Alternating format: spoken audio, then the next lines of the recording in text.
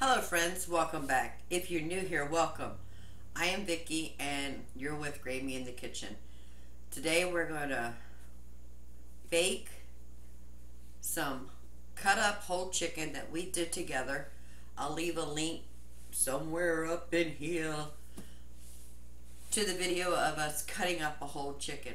We're going to make some homemade macaroni and cheese. We're going to go ahead and open up a jar of some canned potatoes that I did myself before I started inviting y'all into my kitchen. But we're going to open one of those jars and we're going to heat that up. If that's something you're interested in, stick around. It's going to be a great day. Aprons on. Let's get started. Since I did that with you guys, I went on the internet, went to all the websites for the grocery stores that are close to me, and I found out Walmart actually had 2 whole chickens together for $1.14 a pound. So I went ahead and picked up 2 bags of 2 chickens. So I got 4 chickens. I went ahead and cut those up and put those in the freezer also. 1 bag for 2 chickens was a little bit over $14, and the second bag with 2 chickens was a little bit over $13. So I was able to get 4 meals, which to us that includes leftovers of chicken that I was able to buy whole, cut up, put them in individual bags, put them in my freezer. 4 meals for right around $27 and some change. So let's go ahead and get started on this delicious chicken. So this is a whole cut up chicken. I'm going to drizzle some olive oil on there. Oven is up to temperature. I've got it set for 375. I'm going to start off with about 1/2 teaspoon of salt and about 1/2 teaspoon of pepper, 1 whole teaspoon of garlic powder, 1 whole teaspoon of onion powder, and a whole tablespoon of Italian seasoning. Use whatever you like. Rosemary, thyme, margarine. Experiment with the different spices. It doesn't matter. It's whatever your family enjoys. We're just going to mix that together. We're going to sprinkle this on our chicken.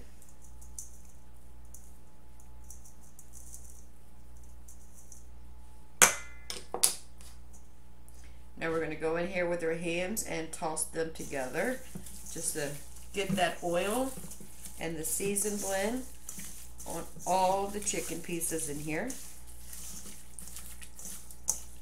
Got a casserole dish here. I'm going to put these down. The ones that have bones, like the thighs and the breast pieces, I'm putting bone side down. And these do have skin left on there, but if you want, you can take the skins off.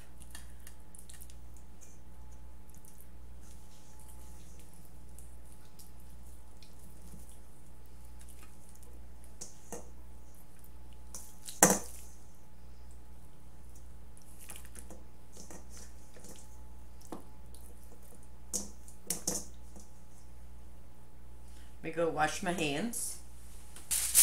Cover it with aluminum foil. Put it in the oven. We've got the chicken with oil and the herbs and the spices in a casserole dish. Put some aluminum foil on it. We're going to put it in the oven. It's probably going to take about 1.5 hours. 30 minutes before that time, we'll go ahead and start working on our sides. And we're having macaroni and cheese and some canned roasted potatoes. So now we're going to go ahead and get started on our macaroni and cheese pot. I have some water, and the best time to season or salt your pasta is at the beginning. So I'm going to let this come up to a boil. I did weigh out 8 ounces of elbow macaroni, and I just keep it in a gallon size glass jar. You can actually get these from Azure standard. Lids are sold separately. So just cook your macaroni according to your package directions. I'm going to make mine to an al dente, just so, because we're going to bake this and we still want it to have some texture before we let it continue cooking in the oven.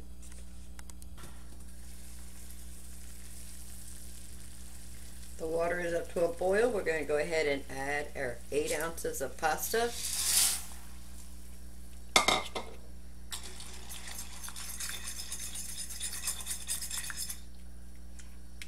And we're going to let that cook about 6 to 7 minutes. I'm going to taste it after 5 just to see if it's at the doneness that we want. And if so, we'll have to continue to cook it or we'll pull it off the stove. I have the pasta in the strainer rinsed off with cold water. Now we're going to go ahead and get started on the cheese sauce. So we're going to start off with 2 tablespoons of butter.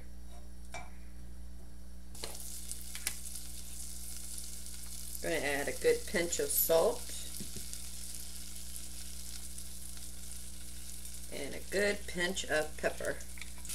About 2 tablespoons of flour. We're making a roux.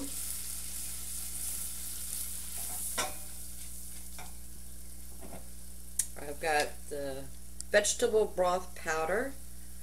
I am going to add 1 heaping tablespoon.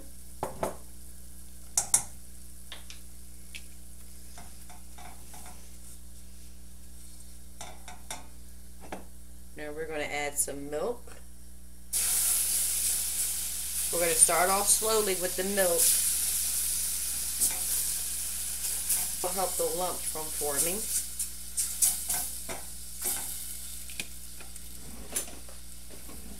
Got a whisk.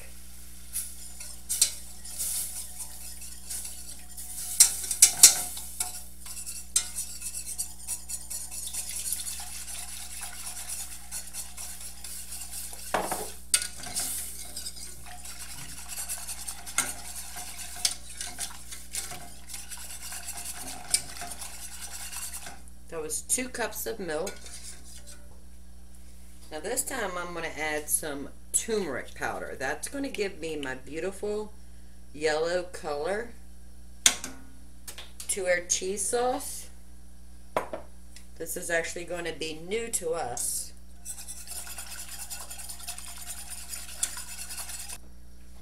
I have a total of 8 ounces of cheese. I got about 4 ounces of the pepper jack and 4 ounces of the cheddar. Use any blends you like.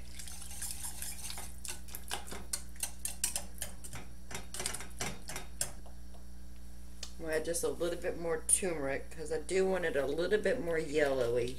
Is that a word, yellowy? And turmeric has so many health benefits to it anyway, so that is going to be a win-win for us. I'm just going to stir this until the cheese melts.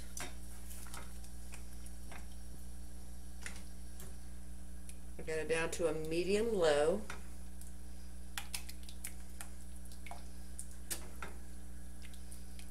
Now if your sauce is too thick, you can either add more milk or you can add a chicken or vegetable stock if you like.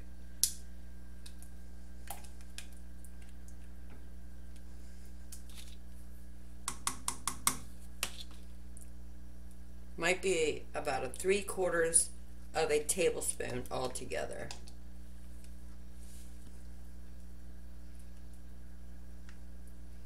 You want to continuously stirring this because you do not want it to char or stick to the bottom.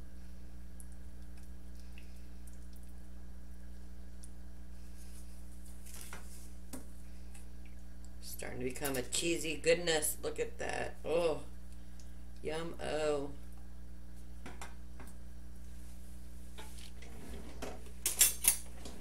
We're going to taste it for salt and pepper.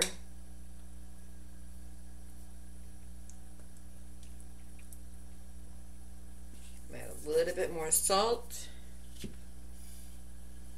and a little bit more pepper.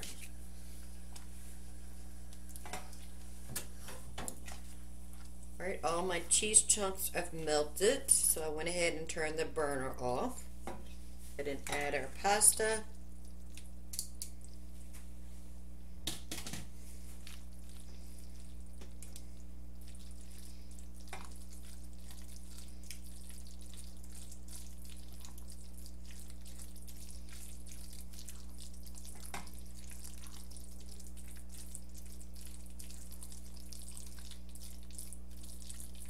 I have a casserole dish. I'm going to put a cheesy goodness in here.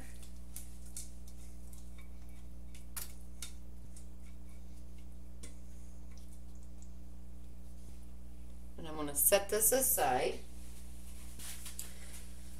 So I have some bread crumbs here. I always save my bread ends and bread pieces in the freezer in a Ziploc bag, and then when I have enough, I will toast those, put them through the food processor, and that way I can have bread crumbs or bread cubes or whatever I need at the time. This is actually bread crumbs.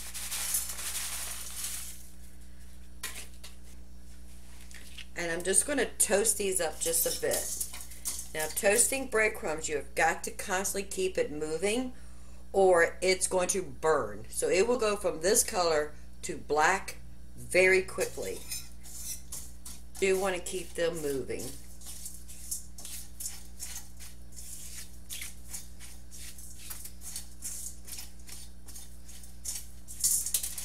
We're actually going to put this on top of our macaroni and cheese.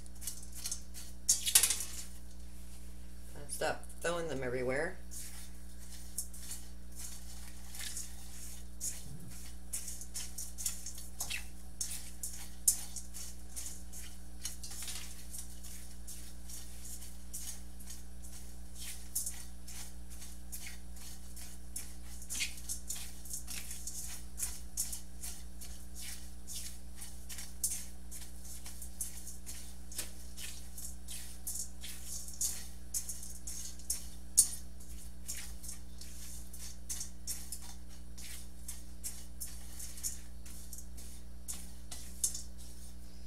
I don't know if you can see it, but you can start seeing a little bit of color in here as it's touching the bottom of this pan.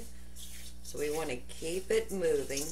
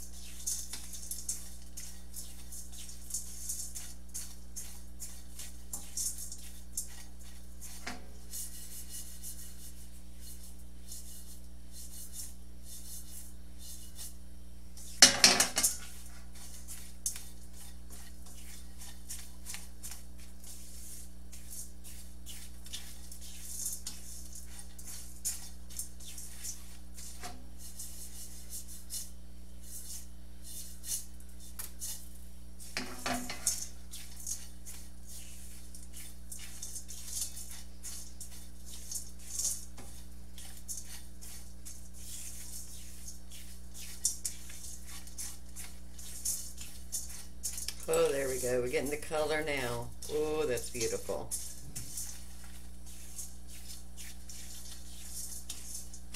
Can you see it? All right, we're going to call it quits right there.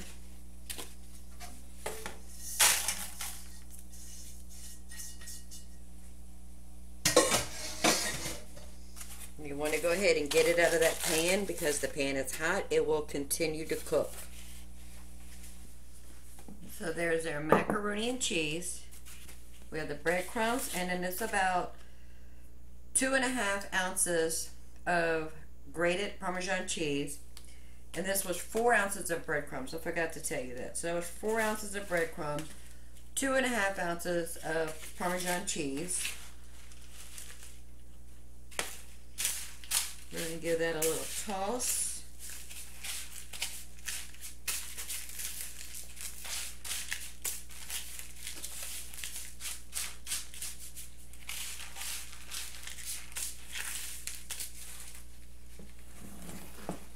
We're going to put that on top of our macaroni and cheese.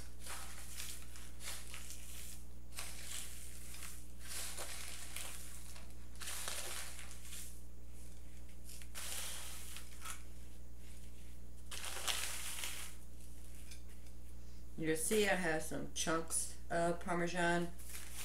It's perfectly fine. It just got too close to my knuckles to finish grating that up, so I just broke it up with my fingers. And we're going to put this in the oven right beside the chicken.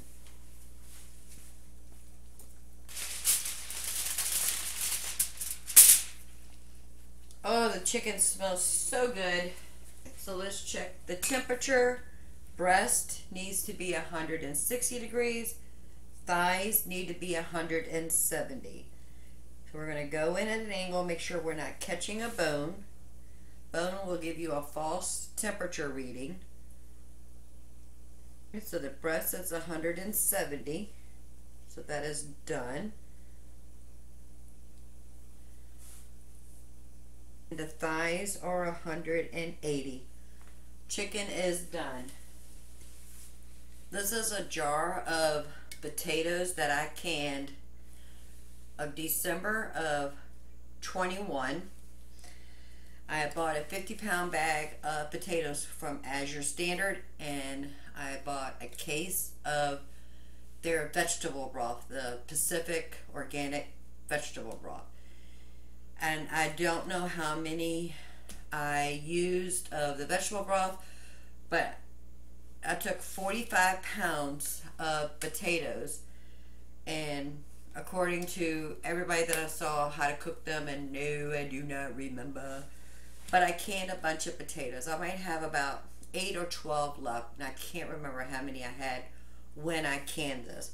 So all I'm going to do is just open this up, put it in a saucepan, and warm it. You can make mashed potatoes if you like, roasted potatoes, baked potatoes. You don't even have to make potatoes at all if you don't want to. But I have these on the shelf. That's what we're having. Macaroni and cheese came out of the oven.